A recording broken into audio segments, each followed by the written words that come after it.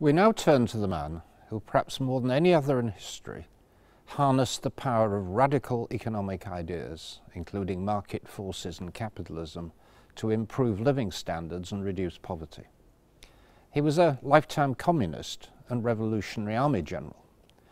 The transformation of China from a desperately poor, inward-looking country with recent experience of mass famine to the modernized, highly successful, outward-looking, rapidly growing economic superpower we know today, with on some measures the world's largest economy, is largely due to the reforms he initiated and supervised, especially during his decade as China's paramount leader after 1978. It's probable that seeds of the later Deng Xiaoping were sown when he was a teenager. After growing up in Changqing in Sichuan, he was sent as a 15-year-old to France on a work-study program. In his 2 years in France, working in factories as a fitter and studying, he became a communist.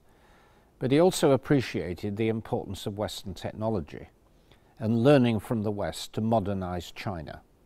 It was a lesson he applied in power 60 years later. Some historians have argued that he was never really a committed communist, but a revolutionary Chinese nationalist for whom the Communist Party was the best vehicle available. Mao and his Maoist enemies certainly regarded him as ideologically unsound, if highly competent. After further study in the Soviet Union and political activism in China, he joined a pro-Soviet communist revolutionary army and spent several years fighting the nationalist government, the KMT, in the countryside and in Shanghai. In 1934, age 30, he made a life-changing decision to support Mao Zedong in faction fighting against pro-Soviet communists. He then joined Mao's epic long march to escape the Kuomintang encirclement and establish a communist base in the north of the country.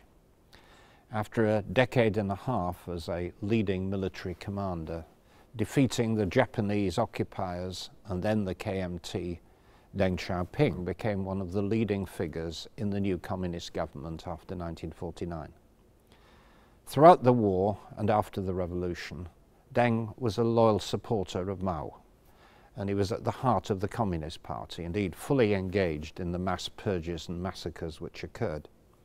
He could never be accused of being a liberal or a democrat in a Western sense, but there were early signs that he had a pragmatic rather than ideological approach to economic matters, and he consistently supported economic reformers whose influence waxed and waned in Mao's 3 decades in power. When Mao's great leap forward resulted in a terrible famine which could have killed 10 to 15 million Chinese, Deng was a leading member of a group which reversed the policies of forced collectivization. And it was at this time he made his famous pronouncement, "It doesn't matter whether a cat's black or white, if it catches mice, it's a good cat." This was widely interpreted by allies and party enemies alike as a defense of private markets and entrepreneurs.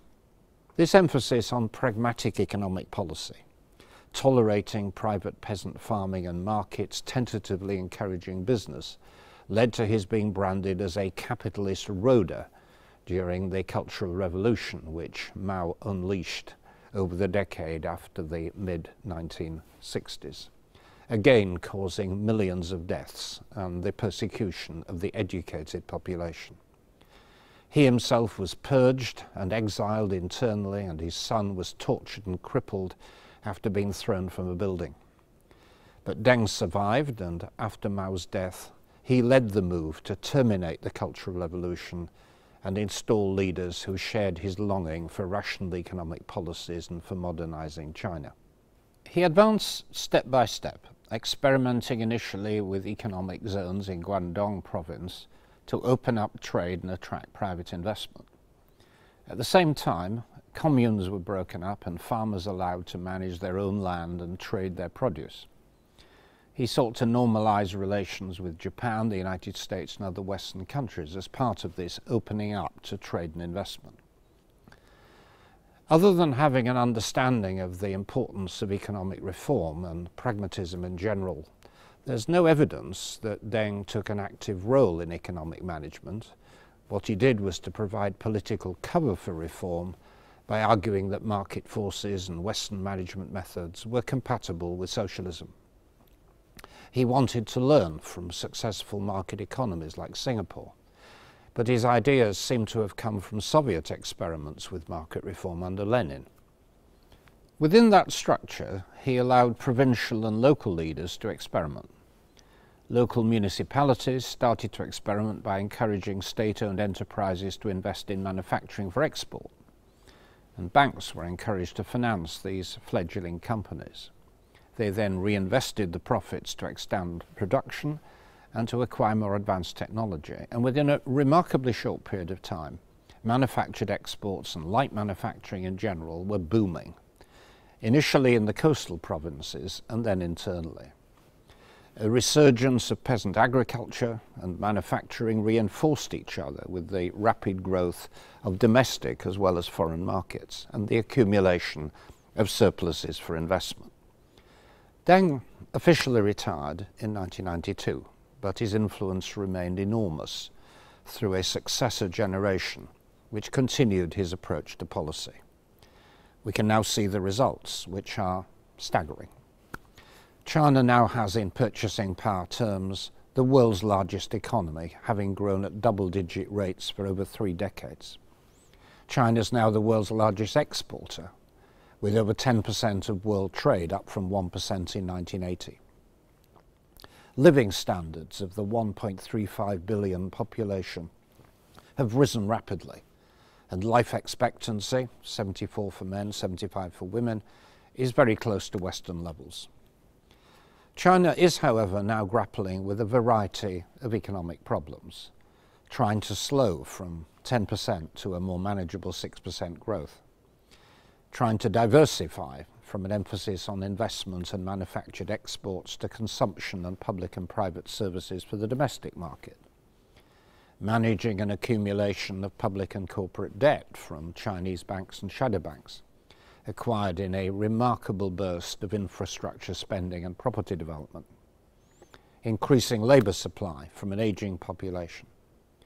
But these are the problems of a sophisticated modern economy which China has now become.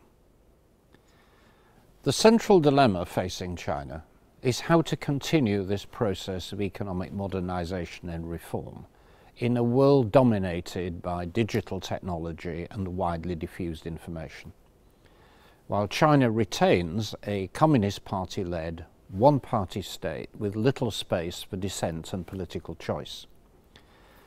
Deng was fully committed to the model of economic liberalization within a communist single-party state, and there's no evidence, for example, that he dissented from the Tiananmen Square crackdown, which occurred as he was beginning to disengage from power.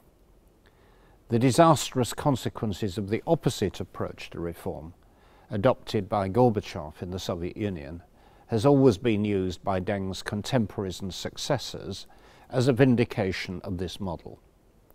So far it's worked. Indeed, it is one of the great economic success stories in history.